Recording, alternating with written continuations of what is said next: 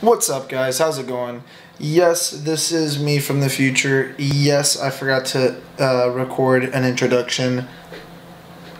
Welcome back to the video. We're picking up right where we left off in the last trailer video.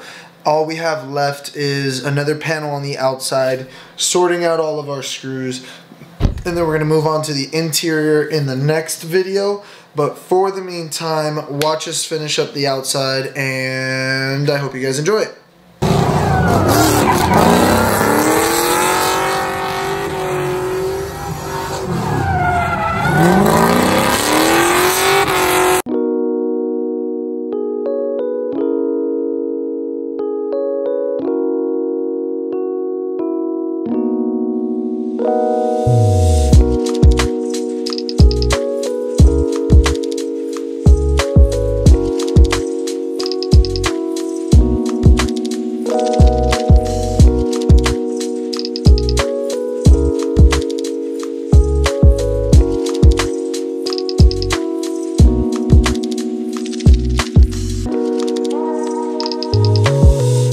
Alrighty, so tonight we were able to get this panel after we cut it, get it up, and then we put 2 bolts up top to hold it, and then the bolt like just on the outside of it there and just on the outside of it there, and it is held in place. We came around front, and that piece of diamond plate that Sebastian had cut, we went in and we secured it down on the bottom edges and along the top. It got a little dark. Even with this whole time change thing, as soon as it gets dark, I feel weird like using my hammer guns and stuff like that with my neighbors nearby. So about like 8:30, even though it was 8:30, we cut it off and we're like done. So I'll finish it tomorrow.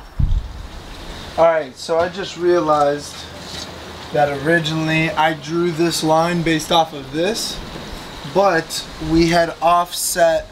Remember the Z tracks that were in there? It's a little Z piece of angle iron. We stuck our 1x1 inside of that. So the way, some of y'all might think I'm crazy, but the way that I got these areas marked with this orange marker was I actually went through with my magnet, right? And so like you can get, it's aluminum sheets so they're not going to magnetize. And as you slide through, you can feel right where the tension begins. It starts to pull the magnet in, the light in, you know what I mean? So then I can kind of mark, you know, this general area is about where it's good enough to hold itself. I come over, and then I know just like about here is the other end. And it's about 1 inch wide, so I'd say I was pretty spot on, and there's my new mark, so.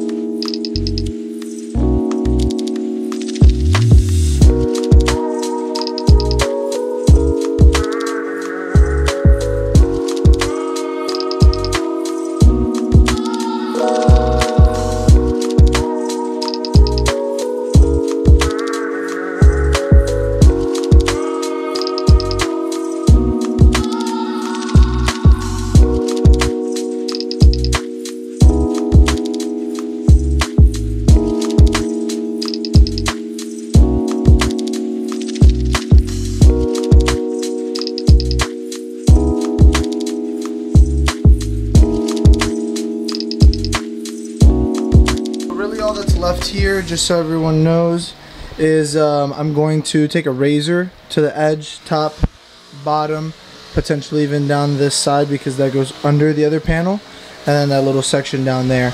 And then you don't need to worry about the buttons or about the screws.